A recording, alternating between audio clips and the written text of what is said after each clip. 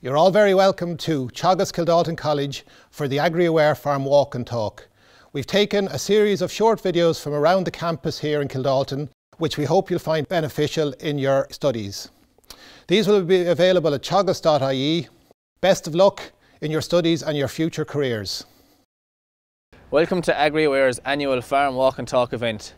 We have teamed up with Teagasc in Kildalton to bring to life some of the key practices and concepts of Irish agriculture. Through these videos, we hope that you will gain some insights into how a real farm works. We'd like to thank Teagasc and all of our key sponsors for help in putting together these videos.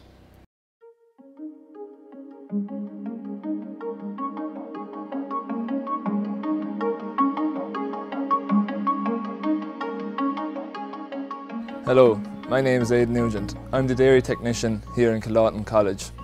In this video, my colleague Martin Woods and myself are going to talk to you about silage, what it is, how it's made, silage quality tests and silage feed requirements for livestock. Grass is the most common, sustainable and cheapest feed available for Irish livestock farmers.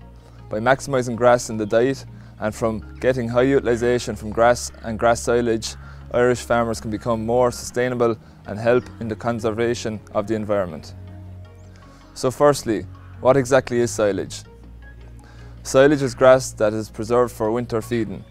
The same can also be done for other forage crops like maize or whole crop.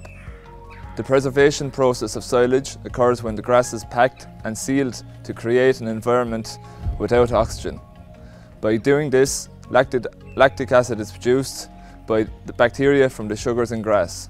The acid prevents microorganisms from rotting the grass. This process will only work when the air is excluded. This is known as anaerobic conditions. Higher animal performances and farm savings will occur by following best practice advice when making silage. In Ireland, silage making is generally broken up into two big cuts, first cut and second cut. It is also common for a farmer to bale surplus grass throughout the summer grazing period. For first cut, fields are closed off from livestock in early April and nutrients such as nitrogen, phosphorus and potassium from both organic and inorganic fertilisers are applied.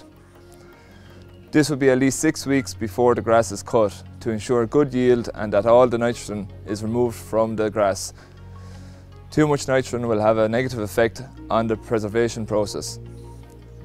The earlier the cutting date, the higher the digestibility will generally be. This will result in the higher intake of silage by livestock. Dry weather is required for quality silage making. Grass is cut from mid-May onwards using a conditioner mower. As well as cutting the grass, the conditioner mower bruises the plant, helping to release the sugars in the grass. Cutting in the afternoon will result in the highest availability of grass sugars from the grass. Grass should be allowed wilt to remove excess water from the crop and to increase the sugar concentration in the grass. Wilting the grass is done by spreading the grass evenly across the field, allowing the air and sun to dry it. The grass is then ranked up with a rake and then collected and chopped using a silage harvester or wagon. The grass is brought to the yard and is put into a pit.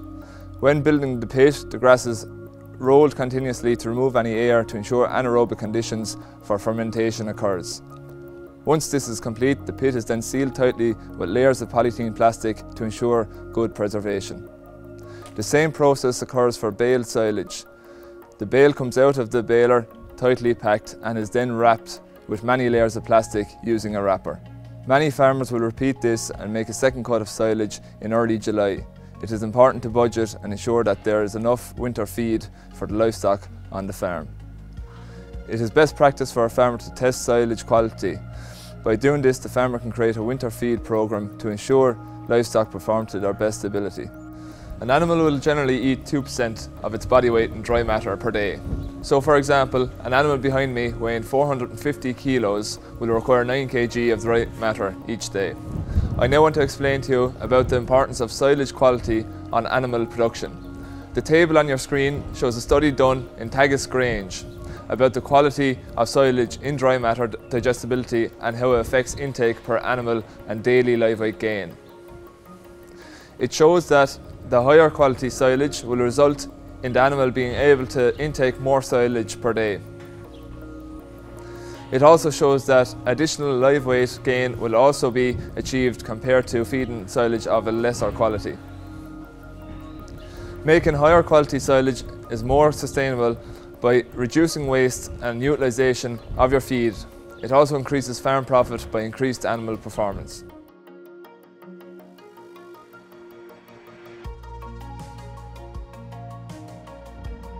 As silage is a much cheaper form of winter feed than concentrates, it's important that it's of high quality.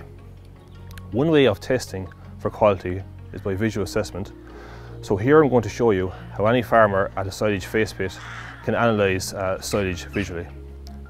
So we're going to look at colour and smell, dry matter percentage, pH, DMD percentage. So colour and smell is the first parameter we can do. So here I have two samples. The first sample here, it's a good sample. It's a nice green yellow colour, which indicates good preservation. And when I smell it, it has a nice sweet smell, which also indicates good preservation. The second sample I have here is a dark colour, okay, which indicates poor preservation. And when I smell it, it's a rotten smell, because it is rotten. Maybe air got into the pit, so it's an indicator of poorly preserved silage. Our second test we can do is looking at dry matter. Dry matter is everything excluding water, and it's the proportion of silage that the livestock actually eat. For example, 100 kgs of fresh silage at 20% dry matter is equivalent to 20 kgs of dry matter. It's measured in percentage terms, and a target dry matter for good quality silage is in the range of 20 to 30%. So to measure the dry matter content of silage, you can take a sample in your hands and squeeze it, and with increasing pressure, and if no juice comes out, then it's approximately 25% dry matter. So no juice came out there, so that's approximately 25% dry matter. So basically, if juice flows freely, the dry matter is approximately 15%.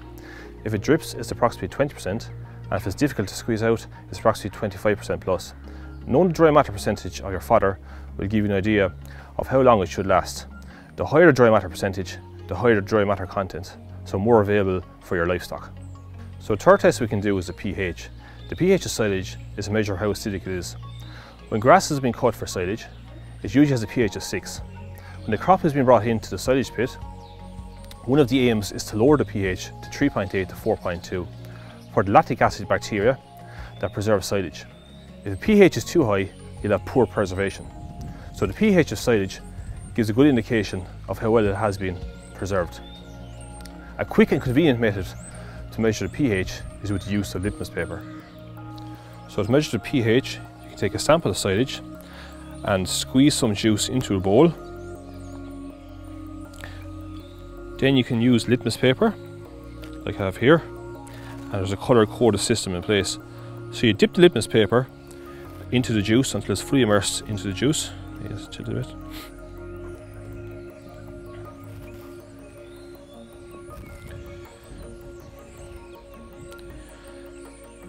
And then after a few seconds, lift it up, and then you look at the unprinted area and compare the colour with the colour code, and we can see here that the pH is 3.8, and that's what you want, somewhere between 3.8 and 4.2.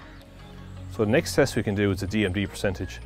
This refers to the dry matter digestibility, i.e. how digestible the dry matter is. The more digestible the dry matter is, the better the quality of silage. You should aim for a DMD of 70%. Once the DMD drops below 70%, you will have to supplement your fodder with meal feeding, or else animal performance will suffer. So the first question to ask, when was the silage cut? And then how recent was it reseeded? This will give you a good idea of the DMD you would expect. Silage cut in late May in good conditions will have a higher DMD than silage cut in late June or early July. Also, silage cut from fields recently reseeded will have a higher DMD than silage cut from fields that have not been reseeded in many years. So to estimate the DMD of your silage, you take a sample in your hand, and this sample here is mainly 70% leaf and 30% stem. So it indicates a DMD of about 72%. The higher the leaf content, the more digestible the silage will be, and therefore the higher intake of this silage by your livestock and the better performance of your livestock. Then this sample here is from a bale of haylage, and when I take this in my hand, a very prickly feel in my palm. This has about 60% stem and about 40% leaf, so that indicates a DMD of 62%. So to summarise, you can do 4 simple tests at the pit face: colour and smell, dry matter percentage, pH and DMD percentage. By looking at the proportion of leaf and stem, you can analyse your silage quality this year and decide on a suitable feeding regime for your livestock.